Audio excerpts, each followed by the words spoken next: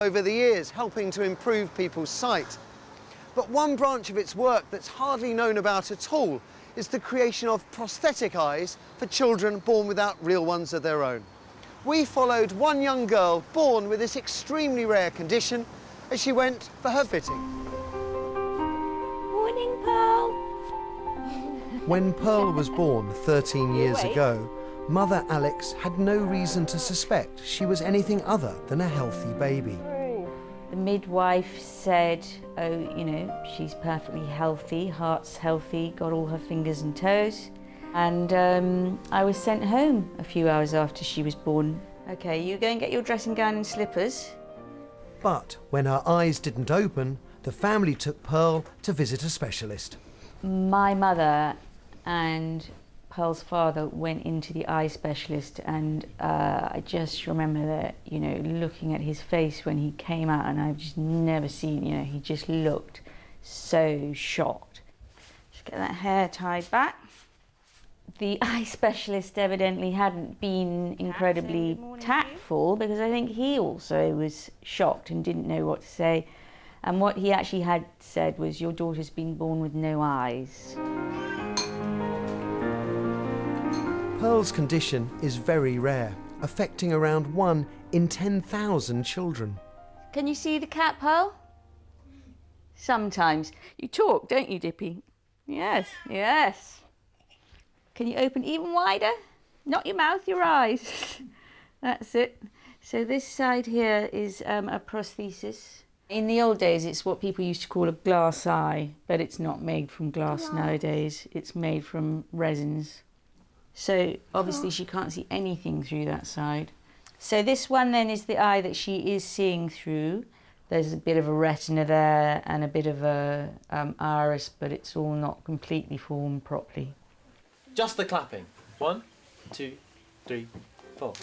The development of our eyes is closely related to the growth of our brains, so many children with the condition suffer from severe learning difficulties too. At first, you hope that this is just maybe learning difficulties associated with being blind, but in fact, it's become apparent that it's much more complicated than that. Put your hand up if this is the higher sound. For 4 days a week, Pearl goes to a special school, but on Wednesdays she comes here to Notting Hill Prep. It's a big day for the school. Pearl and the senior choir are due to perform tonight at the Royal Albert Hall. They have seen her in the playground. There are a few things that she can't do, things that she can't join in with necessarily in the same way that they can. But in rehearsals, she's just one of us. You know, she's just there shining away. So it's been fantastic having her. And apart from anything, it's great to have the volume of her voice, because she sings brilliantly. Singing at the moment, I think, is amazingly important. It's one of the ways that she can really, really get the words out. Something to do with putting words to music just helps the whole vocalisation process. But before she can take to the stage, Pearl has an important appointment at Moorfields Eye Hospital.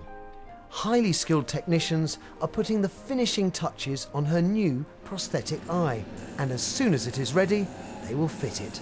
Whenever we get new patients coming in, they're always assuming they're going to be big, round, golf ball-sized eyes. Thanks to Hollywood, who seem to want to show it that way, that's not actually the case. They're generally sort of half round, if anything, and then we try and make them as small as possible to fill the socket so that they're not weighing too much. She's rather fairer than I am, and her father has very blue eyes.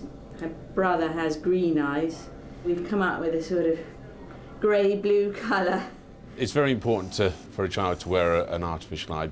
As they're growing, the face grows, so we need to keep making larger eyes to keep up with that growth so that they don't get a sort of sunken, hollow-looking socket. OK, so Pearl, we're going to pop your new artificial eye in now. Just pop your head up again for me. And fitting Pearl's new eye is no harder than popping in a contact lens. Yeah.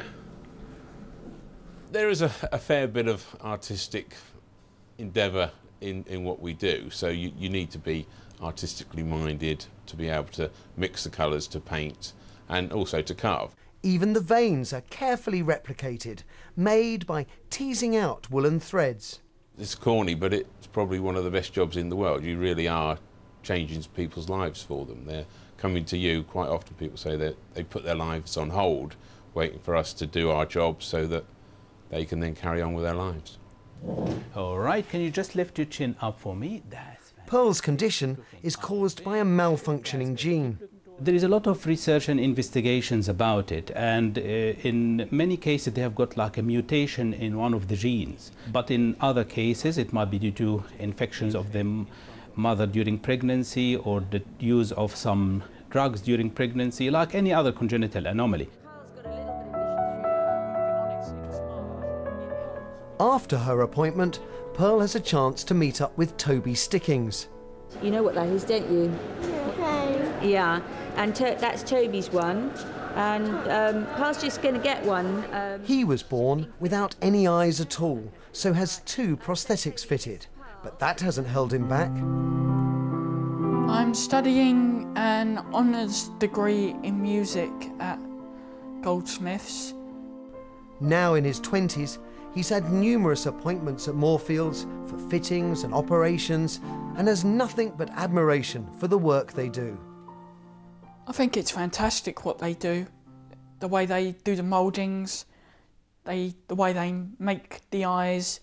It's a really clever process. I have had incidences where I've been talking to people and I've sort of mentioned in conversation, well, actually I've got full size. And they said, really? And they didn't even realise that I had full size. After a long day, it's time for Pearl to perform at the Royal Albert Hall.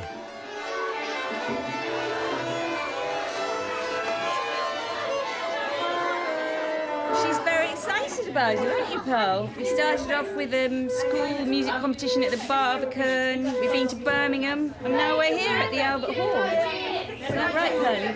She's an inspiration because she's got a huge smile all the time. You know, she reacts to all the sounds. She's laughing all the time. She responds to all the kids. The kids love her to bits, and she's wonderful to have her there. You know, it's fantastic to have her there.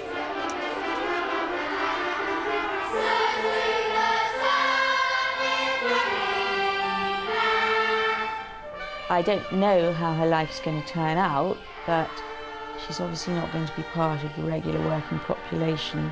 At the same time, she'll need to have some interests or something to keep her occupied, and I think music will be one of the mainstays of that.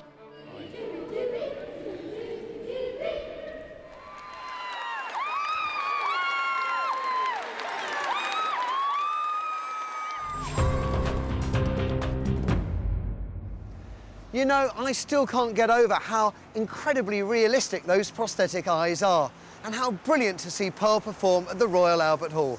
A real achievement. Now then, still to come on tonight's show.